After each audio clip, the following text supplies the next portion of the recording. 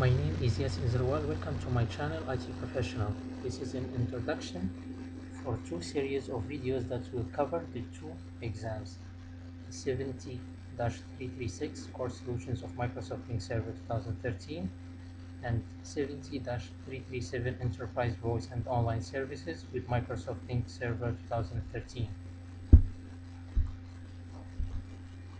Unified communication system means is that you can take emails, voicemail, phones, video conferencing, web conferencing, and instant messaging. Take all that and put it in one product or a series of products together and create what is known as the Unified Communications System. In the world of Microsoft's Unified Communications Platform, Microsoft released Microsoft Lync Server, which is the communications software that introduces many new features. There are two versions of Microsoft Lync, Microsoft Lync 2010 and Microsoft Lync 2013. With the updates of Lync Server 2010 to Lync Server 2013, there are many new features included. We are going to focus here on Lync Server 2013. What do you need to run Lync Server 2013? We need first Windows Server 2008 R2 Service Pack 1 64-bit edition or Windows Server 2012 64-bit. Also we need the physical box, which is recommended from Microsoft. For the RAM we need 32 GB at least of RAM. We need CPU dual processor, hexa-core 2.6 GHz or more. For the disk we need 8 disk or more, 10,000 RPM rotate per minute, and 72 gigabit free disk space. For the software we need Microsoft.NET Framework 4.5 and Microsoft Visual C++ 2008 redistributable package 64. For the NIC card we need two NIC card, network interface card, 1 gigabit per second. The user account that is running to install the Lync server must be a member of domain admins group. For the administrative tools on the Lync server 2013, we have the Lync server control panel that can configure up to 90% to 95%. We say that because Lync server control panel cannot configure and do in RBAC, which is role-based access control, for example, and cannot do, for example, create an announcement. This is just as an example. For the Lync server management shell, this can configure everything up to 100%. Lync server topology builder, we have also central management database. Lync server control panel, this is in an image, which consists for enabling the users. We have here users, topology, instant messaging and presence, persistent chat, voice routing, voice features, response groups, conferencing, clients, federation, and external access. You can configure also here monitoring and archiving. You can configure security. You can also configure network configuration.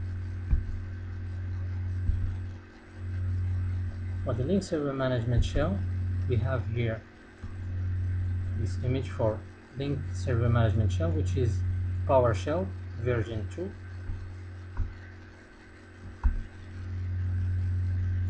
We have here an image for Lync server topology builder. Here in this series of videos we have two parts. The first part, which covers the exam 70-336 core solution of Microsoft Lync Server 2013. This is only the introduction. For the next videos we're gonna cover the Lync Server 2013 server roles. We have several roles for the Lync server. For example, the front end server, the back end server is persistent chat, backend, persistent chat compliance. We have edge server, we have mediation server, we have director server. As you know, there are two versions of Microsoft Lync. The first one is the standard edition, and we have also the enterprise edition. Of course, the standard edition did not have the high availability. For the third video, we have the Lync site topology. Also, we have infrastructure requirements, Lync features, external user access, persistent chat. We have migration from Lync Server 2010 to Lync Server 2013. We have Lync Server 2013 Best Practices Analyzer. We have monitoring and health configuration. We have troubleshooting server roles and services.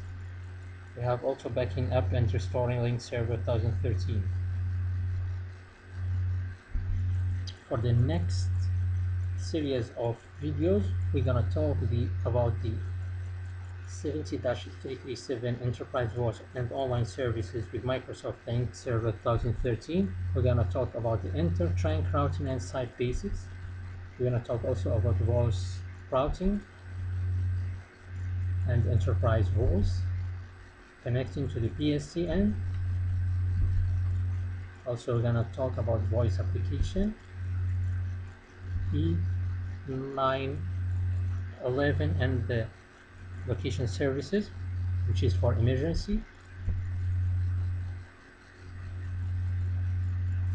We're going to talk also about unified messaging, which is in the role in the Exchange server, M&N inter-working routing. Also, we're going to discuss also the call admission control, that control the bandwidth.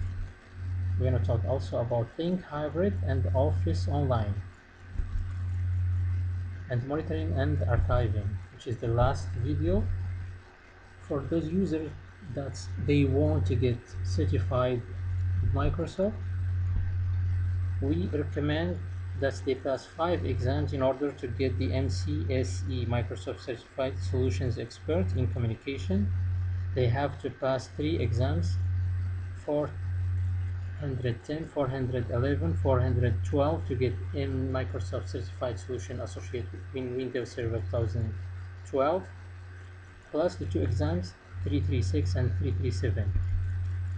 Or they can only pass 2 exams if they want to get only the certification of Lync Communications MCP. Please subscribe to my channel in order to get the latest useful video. I hope this is informative for you, and I would like to thank you for watching.